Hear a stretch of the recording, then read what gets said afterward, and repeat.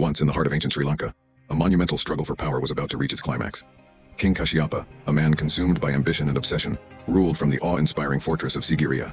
His half-brother, Prince Moggallana, had been exiled, but he returned with a vengeance, determined to reclaim his birthright. Word of Kashyapa's treacherous ascent to the throne reached Moggallana in exile. Determined to avenge his father's murder and reclaim his rightful place, he assembled an army of loyal supporters and marched towards Sigiriya. As Moggallana's forces drew closer, Kashyapa could feel the impending storm. He knew that the battle for Sigiriya would decide his fate, and the fate of his magnificent creation. The battle was fierce and brutal. Moggallana's army besieged Sigiriya, and the clash of swords and cries of warriors echoed off the ancient stone walls.